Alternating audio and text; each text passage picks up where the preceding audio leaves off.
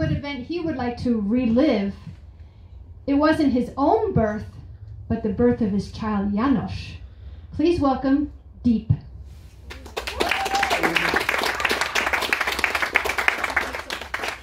Thank you, Diane. And I would also love to witness Sarah at the Wembley's.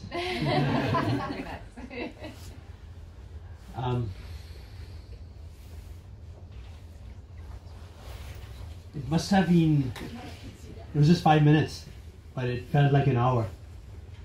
We were sweating really hard in our dark black robes, and our hearts were thumping. We were not alone. There were at least 100 people, but we did feel like we were the only ones there. And as I looked at her, she said, "Babe, I'm scared. Do they think we are terrorists? I want to get out of here." I said, "No, just a few more minutes and you'll be out of here, don't worry." You know, smile can be a disinfectant in such scenarios. It can ease the tension between you and them, but I'm not sure if they could see a smile. And I knew that just if a couple of more guards passed by, they would spot that something is not right, and they would spot us. And we'd be out of here in an interrogation room, a small, tiny, squashy room, and that would be done. How did we get here? It was supposed to be funny, not anymore, as if the joke was on us now. How did we get here? Let me rewind a few hours back. The morning of the story, it was our 7th day in California. Jackie and I, newly in love, first time, long distance relationship for a year. You could have listened to your song. And we made it happen. I'm from India, she's from Germany. We said, let's just meet somewhere, and California it is. Makes sense, right? Nothing did. Crazy, stupid love, new love. And everything is amazing. We are cuddling and, long time in bed, waking up at 4 in the evening, having those pancakes. And today was a special day because she had decided to invite her friends from Germany to visit us on our holiday. And it was my day to be accepted in the clan.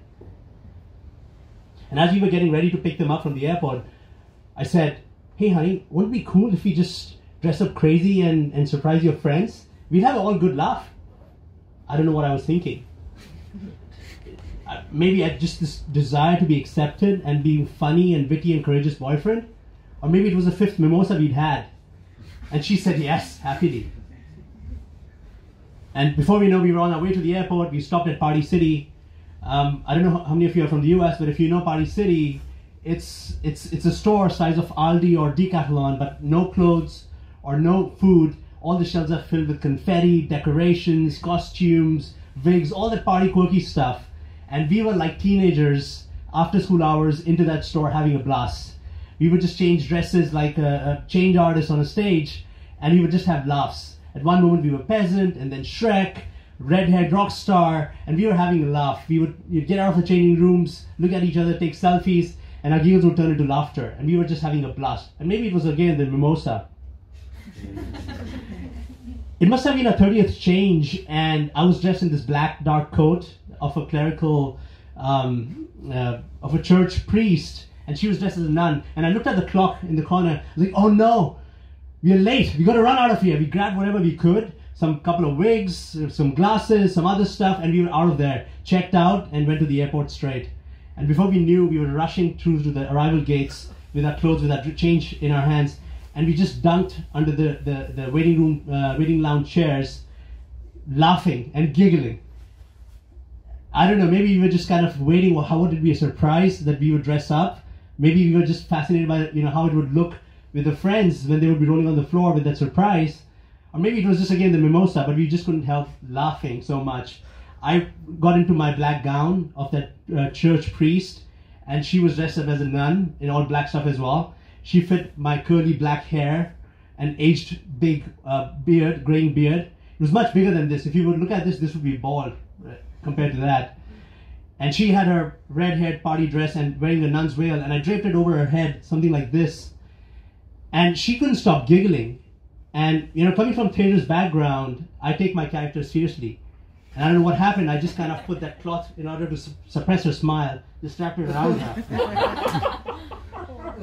In a gut decision, we decided I'm going to be the Arabic sheikh and she's going to be my pious woman, my Habiba, in her hijab.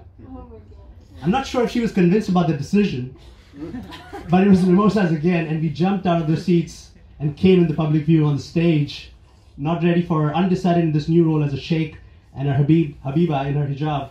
We were just walking down, rushing towards the arrival gate, and as we walked down, I remember these piercing looks at us of disdain and suspicion.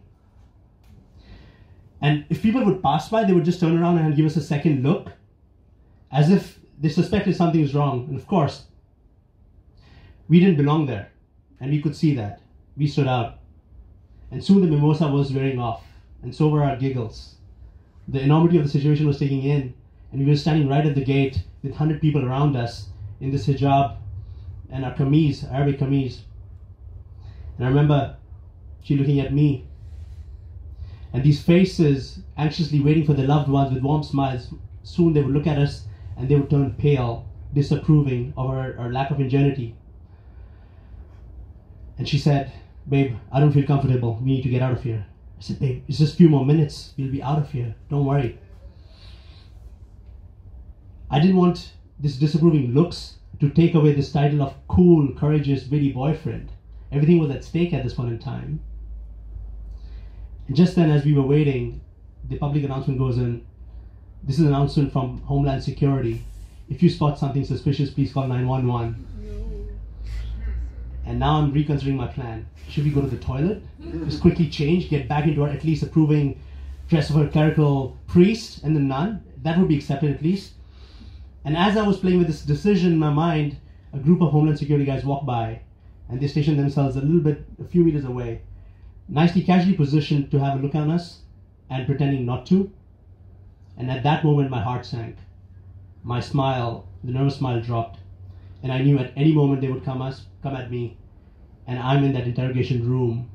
This dream of a courageous boyfriend would be soon on its plane to India. And that's how Jackie would tell the story, how I broke up with my ex-boyfriend after our first holiday. And we were just reading at that, and I was so scared. I wanted to kiss her and I wanted to hug her, but I was so scared to step out of this character of this Arabic sheikh and be that loving boyfriend. I couldn't.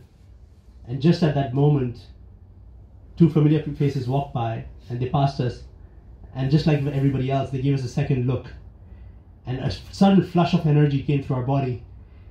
And with all the courage I could muster in my half-baked Arabic accent, I said, "Marhaba, Habibi." Take a photograph for us. Just say that. As soon as I said that, they burst out laughing as if they knew all along it was us.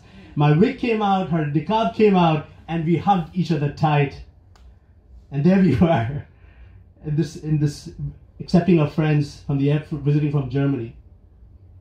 Now, what started off as a prank became a long walk into somebody else's shoes.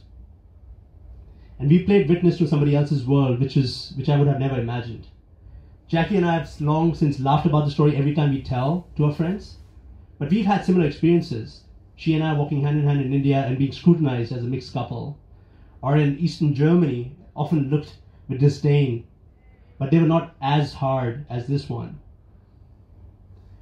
I think it would be wrong to admit that it's easy to walk in somebody else's shoes and know what their world is like. It was a mistake, I think. But I invite you to witness somebody else's world that intimately. Maybe that will help us make lives matter. Thank you.